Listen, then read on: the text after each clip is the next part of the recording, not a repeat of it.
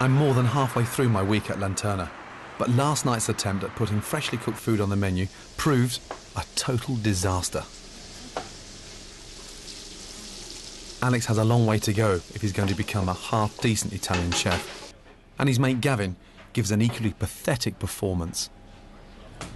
It's just so frustrating when you show them time and time again the perfect opportunity for a great local Italian eatery in the middle of a very wealthy town, and you can make such a great business out of it, but I don't know if they've got it.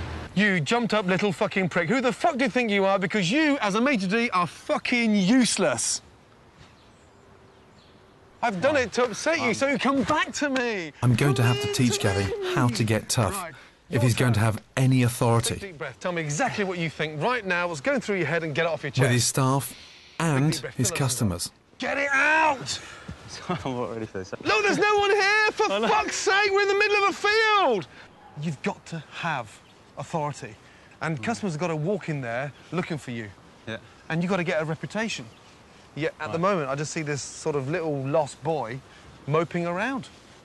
And there's things that are going on in that dining room that you should be aware of, yet you're totally clueless. Right. So I'm really nervous that you're not supporting Alex properly. Right. So what I want you to do is start getting angry. Right. Why did you send that... Stop! That sounds like a fucking dickhead in a choir.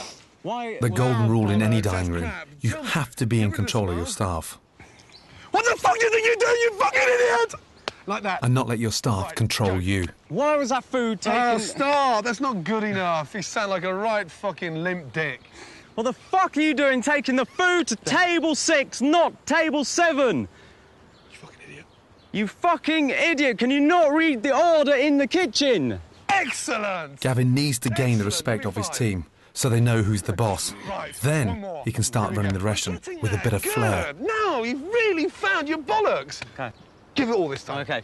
What are you doing, you stupid idiot? Where's your fucking brain tonight? Is it up your ass?